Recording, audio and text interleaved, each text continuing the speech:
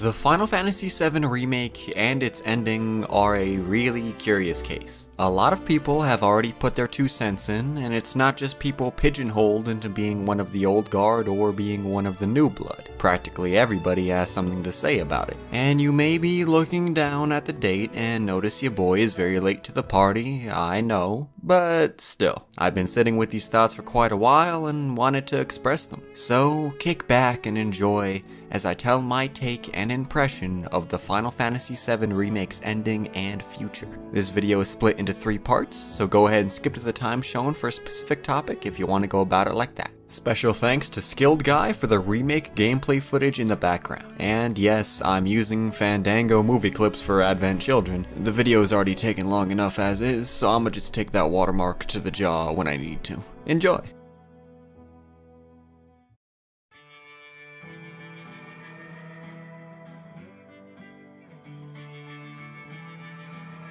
While modern remakes of classic video games are far from a new concept, a remake of such prestige and build-up has never truly been seen before, and to be honest, it may never be seen again. Few games have ever made such a stunning international impact as Final Fantasy VII, but I'm not gonna sit here and state the obvious. I'm also not gonna sit here and act like I was there in the trenches back in '97 to see it all go down. By the time I was born, the original release of Final Fantasy X wasn't even a year away, so all I can truly do is analyze and take everything in hindsight. This is true for me regarding a vast majority of the Final Fantasy titles, including 7, to an extent. I say to an extent with hesitation because the world of Final Fantasy VII is something I'm actually familiar with. It was actually a big part of my childhood and laid the groundwork for me to recognize and acknowledge the franchise as a whole. I'm being vague about it because to many what I experienced wasn't a fondly remembered part of this particular installment. Yes, I'm talking about the compilation of Final Fantasy VII, a stylistic typhoon of gungagas and dilly-dally shilly-shallies. The compilation is composed of supplementary content to FF7 in the form of 4 games and 2 animated films. Now, some are more well known than others. I'm sure many people are aware of the likes of Crisis Core and Advent Children, but of course there are the more obscure titles. Like Before Crisis, which was a mobile 24-part episodic subscription-based product distributed by a single Japanese phone service provider. So, you know, really just screams availability. Y'all saying Skyrim gets around. The next smart fridge would be doing a disservice if it didn't come pre-installed with this Turk spin-off game. Show me RE4 running on FOMA mobile devices, then we can start comparing apples to apples, alright? And on the animation side, we have Last Order, which was only ever officially released with a specific physical version of Advent Children that had a limited run of 77,777 copies. Cute? Sure. Annoying as shit to track down without spending a fortune? Very. And trust me when I say the esteemed glory of having Last Order run straight from the DVD onto your screen is not worth that fortune. It was produced by Madhouse. That is a factual statement. Then there's Dirge of Cerberus. Then we have Crisis Core and Advent Children. Now, these 2 are where I'll stop being such a shit, but only a little. Because these 2, while they do hold a genuinely very special place in my heart, they got their fair share of fucking stank. AC more than Crisis Core in my opinion, but that's besides the point. Even after casting aside the rose-tinted goggles vice-gripped to my face, the fact still remains as to how important they are to me. My very first JRPG was Crisis Core, and one of the first movies I ever remember watching was Advent Children. As such, a lot of the memorable things people remember about 7 come to me in the form of their compilation counterparts / equivalents. I was immersed in the Western and dreary nature of Benora and Edge City instead of the neo-political drapings of Midgar. The iconic opening chords of Let the Battles Begin was instead the very, very persistent announcement of activating combat mode. Zack Fair was my Cloud Strife, and Genesis was my Sephiroth, which, trust me, out of all these differences, I fucking wish was not the case. and all that rad motorcycle combat and over-the-top action from Advent Children ranks up there with Devil May Cry and how it has fried my brain into tolerating nothing but dropkicks and crazy background guitars. So, how does this factor into the remake? Well, if you remember, I stated that there were 4 total games in the compilation, but only noted 3 of them. That's because, as revealed in the 7 Remake Ultimania, Final Fantasy VII Remake is the 4th game in this FF7 extended universe, and the 5th installment overall in the compilation, Last Order evidently being the one that was ousted from the official lineup. I wonder why. Regardless, the remake's confirmed placement within the still ongoing compilation does insinuate that the development team, people like Tetsuya Nomura and Yoshinori Kitase, that actually worked on Advent Children and Crisis Core are still holding these projects close to their hearts. They want to refine their previously established concepts and fully integrate them into this new era of storytelling for Final Fantasy VII. That can be said with the concepts found in the original game as well. I mean, that's the entire point of a remake. At least, a traditional remake. But we'll get into that later on. But how does the remake even integrate the compilation? Beyond the obvious tease involving an alternate timeline where Zack Fair did not die during his battle with Shinra at the end of Crisis Core, the Ultimania once again comes to the rescue in the form of confirming a nod to Advent Children. In Chapter 18, during the boss fight against the Whisper Harbinger, it calls upon a trio of goons to battle you on foot. These are Whispers Rubrum, Viridi, and Croceo, which battle with a single blade, a single fist-mounted weapon, and 2 handguns respectively. Initially, this could be construed as Destiny's natural defense mechanism to the invading natures of Cloud, Tifa, and Barret, but instead, the Ultimania explicitly draws the connection to Advent Children, namely the film's antagonists, Kadaj, Laz, and Yazo, who fight with similar weaponry. What's more, during the battle's climax, the 3 Whispers fuse into a Whisper version of Bahamut, much like how Kadaj summoned Bahamut Sin in Edge City during the film's second act. Relatively subtle, yes, but another example of how eager the development team is to take another crack at winning people over with this once divisive content. And so, the stage has been set. My illicit love with the compilation laid bare, and a quote-unquote brand new journey into this world put in front of me. A full-on review of the remake will be something for a later date, maybe on its 1-year anniversary. But for now, I specifically want to talk about bar none the most controversial aspect of the remake. Its ending. There are many moving pieces, and as I noted earlier in the video, I am aware I am late to the party. Many of you may already know the more intricate and interwoven details. Even so, I'll continue on in hopes that you'll be able to glean something from my perspective, and hell, maybe you'll discover something you didn't prior. Alright, now to get to the goods.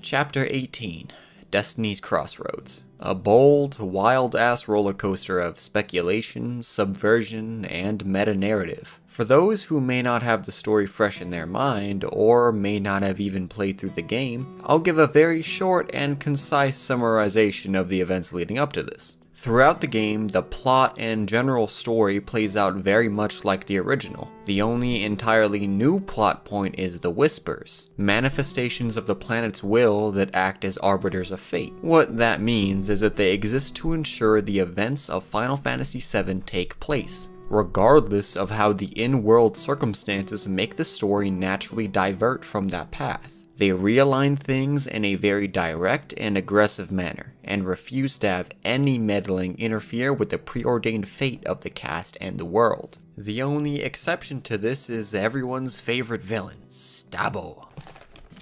I'm sorry.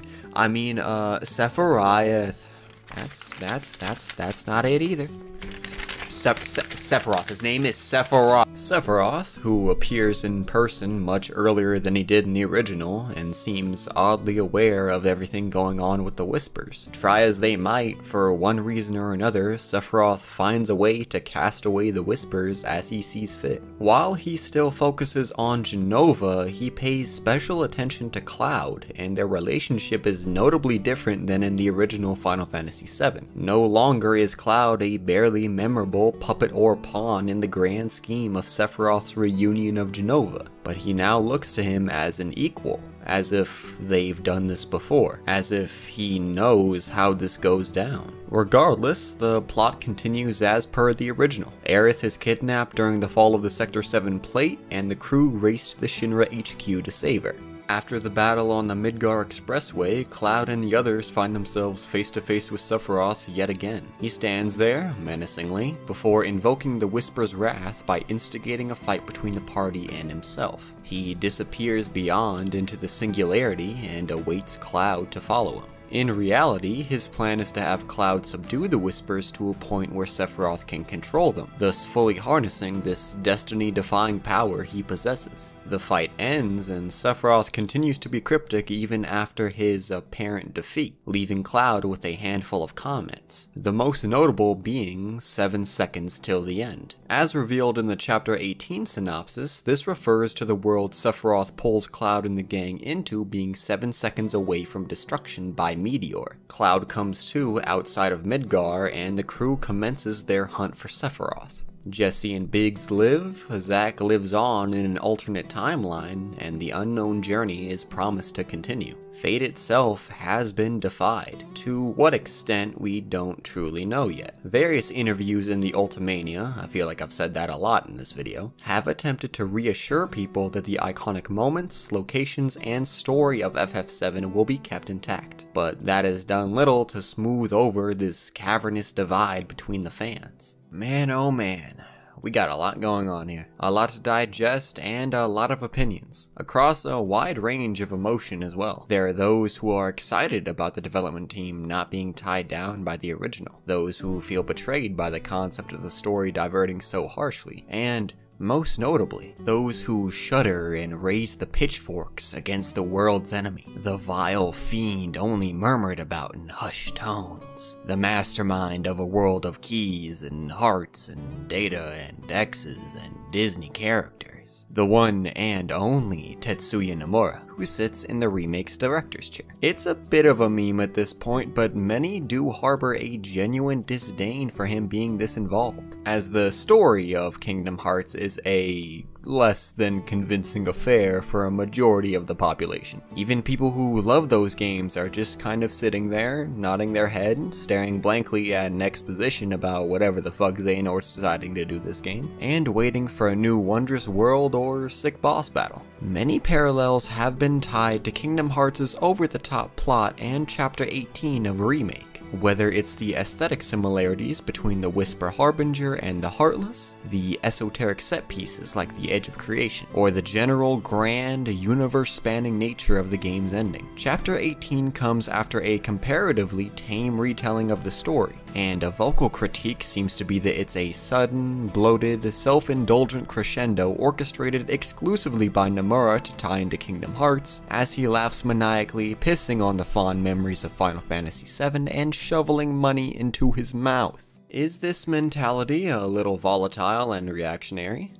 Yeah, at least from my perspective. Nomura and the team aren't trying to tap dance on anyone's grave. It is very clear that the team does not want to fuck this up, but they also understand that they can't be so petrified that they can't take risks or branch out in an interesting way. No event in the original is explicitly ruined by the game's final chapter. You can argue potential implications or insinuations, but the fact stands, no real blood has been spilled. And if you think this development team is just frothing at the mouth to compromise the emotional resonance of 7's story, I honestly think you're looking at it in an unnecessarily negative light. Nomura is surrounded on all sides by people who worked on the original game, Crisis Core, in almost every corner of the compilation. Good lord, the man himself also worked on 7 before he became the head director for a majority of the preceding Final Fantasy titles. This is a Final Fantasy VII development dream team. Now, don't get it twisted. The ending is not perfect, even if I'm all for the concept. For new players, Chapter 18 is surprisingly unapologetic about just leaving you in the fucking dark in terms of information, which is strange considering the rest of the game game actually does a really solid job laying out the story in a comprehensive manner for new players. But then we never truly get an explanation for Sephiroth beyond that he was a soldier Cloud admired, and then Zack shows up. Dog, no new player remotely knows who the fuck this is or what the fuck is going on. To someone brand new, we get one implication about Aerith's first lover being a former soldier, and the shot of them walking past one another near the end could be construed as the nod to Zack being that soldier, but that's a bit of a stretch. The whole recreation of Crisis Core comes out of left field for new people. Don't get me wrong, I fucking love it and was on the verge of tears, but the fact still stands. I think it's a little presumptuous to assume that every new player has the same context that I or anyone else would have going into it. Couple that with Sephiroth potentially being the one from the end of Advent Children who lived on and is able to transcend time. And you have neat callbacks that, if handled correctly, new players would at least be able to go, okay, I don't have any particular attachment to them, but at least I vaguely understand what's happening. It's a bit too much too fast, jumping the gun on an otherwise really inventive and cool concept.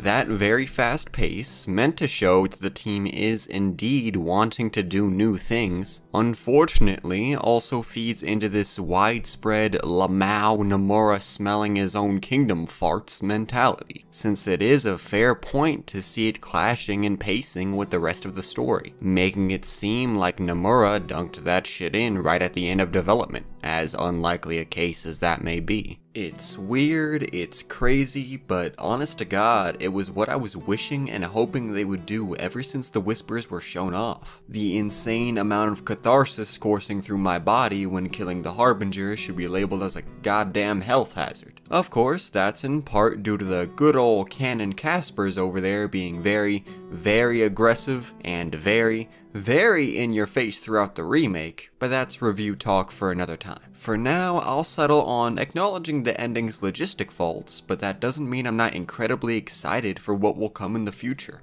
And I know I was throwing a little shade at KH beforehand, but if the remake series ends with Cloud and Zack fighting Sephiroth together a la Sora and Riku against Xemnas, I don't know what I'll think about it since I'll be screaming too loud to hear my own thoughts. And so the ending is unraveled. My general thoughts about it have been discussed, and I think it's about time to enter into the home stretch, to delve a little deeper past the very pretty assets and character models to the storytellers behind the scenes.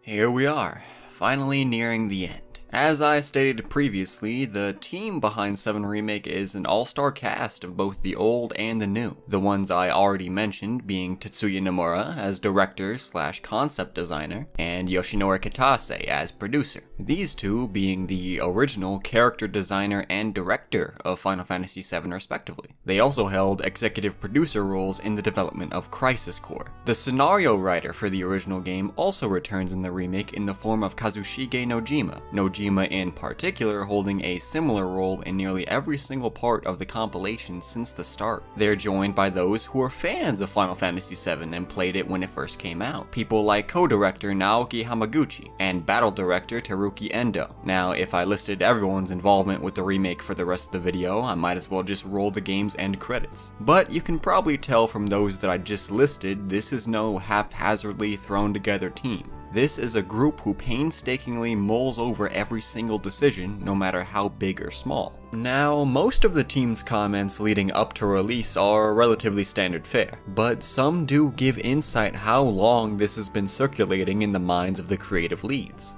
As Nomura states in an interview on the Square Enix website, I started up the Final Fantasy VII Remake project around the time of compilation of Final Fantasy VII. We'd gone through Advent Children, Before Crisis, Crisis Core, and Dirge of Cerberus, and I was planning this by myself for about a year as the 5th and final entry in the compilation. This lends even more credence to just how unexpectedly critical the compilation is to the remake, as it looks to have always been planned to be a part of it. The entire FF7 legacy has never fully left the hands of those who fathered it, for better and for worse in some cases. But regardless of quality, the passion from the team certainly never wavered. For the better part of a decade, there would always be a new installment in the Final Fantasy VII series, all eventually hitting a climax with this new remake project. The reason why all the chips are being put on the table now, well, Nomura elaborates further in an interview with 4Gamer. When asked about how the remake got the green light, he states, "To put it simply, one of the main reasons is the timing for the staff members that are developing the game, and how it worked out in our favor. Also, as we've seen, Square Enix now has more PlayStation 4 titles. So we felt that we could increase the console's popularity and make an announcement before those games release. And there's one more thing, we're hitting that age." He explains further, "Of all the staff that worked on the original Final Fantasy VII and those who are working on the remake, I'm the youngest one. I'm 45 years old now. If we continued on without doing a remake, Kitase and Nojima are well older than me. So yeah, with this timing and opportunity in mind, we decided to just go for it." It's mildly depressing, actually. Nomura basically says that if the remake project took much longer to come to fruition, there may be none of the original crew left to help usher the story into this new saga, and that it would have to be captained by an entirely new staff. A final crescendo for the international phenomenon before the time comes where its creators inevitably bow out from game development as a whole. Not because they want to, but because time marches forward whether they like it or not. With this in mind, it's no wonder the team would go through even more stress than they normally would, except Nomura, who was apparently big chillin'. From the same interview, Kitase and Nojima felt it a lot, but I'm the type that doesn't really feel any pressure at all. Which, you know what, I can't blame them. When you're swimming in Kingdom Hearts money and are guaranteed to work on it for the next few decades, you can probably kick back and not worry too much. Don't get it twisted, homie obviously put in the work. It's just a very Nomura thing to say. Moving on, it's interesting to see just how much the personal perception and even direction of the team can be seen within the game itself, since the meta-narrative feels like it dives even deeper than it lets on. The Whispers, while being explained in-universe as the will of the planet, are also very clearly a representation of the chains that bind the development team to recreating a story that's already been told. I mean, Jesus, most of them were the ones who told that very story. They are struggling against doubt and indecision, and the Whispers are their safe, predictable route to the end. The clear option of retreading the same story never goes away, and while on one hand it is the warm embrace that can save them from fumbling the project, on the other it silently smothers and rips away their creative freedom. And so, a choice is made, and the original game's message about acceptance is accompanied by one of achieving free will. Not only do the players achieve this, but so do the developers. And a vast, open sky of possibility opens up to both. The inner turmoil I talked about can be seen even more intensely throughout the entirety of Chapter 18. The developers, like the characters, are scared of what lies ahead, of what awaits beyond this gargantuan leap into the unknown, but they steel themselves and soldier onwards, marching to tell this new story. Boundless, terrifying freedom, as Aerith puts it, but freedom nonetheless, and freedom that must be achieved no matter the cost, whether angering the older fans and subverting their expectations, or invoking the wrath of the Whispers to wipe the party from the face of history. It doesn't matter from which end of the screen you look at it. It's a fear, both mentally and physically, that must be overcome for the sake of that freedom. And when it's all said and done, the actual fruits of this labor are nowhere in sight, the ultimate conclusion and payoff not even lingering on the horizon. As Sephiroth himself states, that which lies ahead does not yet exist, and until that time comes, that's how it will stay. That steel sky that kept them safe and sheltered now far behind them, as a new, unknown journey, just as, or potentially even more arduous than the last, begins. but at least it'll be their journey and no one else's. Before wrapping this up, I'd like to highlight a specific interview from that piece on the Square Enix website that really strikes a chord with me, and that's the one with scenario writer Kazushige Nojima. He delves into how the team tackles the events in a modern fashion, but it's his comments on Cloud that I want to spotlight. He begins with, quote, "It must have been in the very beginning stages of developing Final Fantasy VII Remake that I got to see the remake's version of Cloud for the first time. It wasn't post-Advent children Cloud with kindness brimming from within. Rather, here was a young man with fiery features looking straight at me through the screen with aggression in his eyes. I knew right then, oh, this is it," end quote. Later on, he brings this back up. Quote, "In Final Fantasy VII Remake, there will be much less room for player imagination. This fact will probably change the feel of the story considerably. People who know the original might not know quite how to take it. Such is the fear that I have, but I also have conviction. It should be possible to feel a much deeper connection to Cloud as you join alongside him. It would be amazing if you could feel that fiery flame together with him," end quote. That very aggression and fiery passion that Cloud feels when confronted by the Whispers and the Singularity is the exact same emotion the team wanted the players to feel. That deep down, the player vies for the same freedom that lies beyond Destiny's crossroads, much like Cloud, even if they face it with confusion and frustration. Like I mentioned earlier, it is cathartic to defeat the Harbinger, this ever-present invasive and restrictive force. Of course, this is all subjective. Some may not care too much for this hyper-literal interpretation of this diverting storyline, or the fact that the storyline is trying to divert in the first place. However, for me, this sentiment and concept hit on every cylinder imaginable. It's a scary, unknown precipice, no doubt, but it's in the player's hands to follow the developers towards that great, never-ending sky. To one day come home, to one day meet with one that was thought to be lost, to one day face the reality of potentially losing one all over again, and to one day end it, once and for all. Until then, nothing but a promise, and the anticipation for what will come next, and I for one can't wait to see what the team does. Thank you guys for watching, and thank you to those who stuck through the entire thing. Be sure to leave a like and subscribe if you want to see more content like this. A special thank you again to Skilled Guy for providing the gameplay footage in the background. And this was unintentional, but the script came out as 7 pages, so I don't know whether to be filled with pride or just jump off a cliff. Anyways, this is a discussion video at heart, so please do share your thoughts in the comments below. I'd love to hear y'all out and give my piece as well. Even while recording this script, I thought about topics more and more, but I wanted to make sure my creation cycle wasn't lagging on this project for too long. Like how Remake shares many similarities with the Evangelion Rebuild films, among other things. But Ava is for another time. Wink wink, nudge nudge. Be sure to check out the ongoing Streets of Rage 4 playthrough I've got going as well. More videos to come. Have a nice day, and I'll catch y'all later.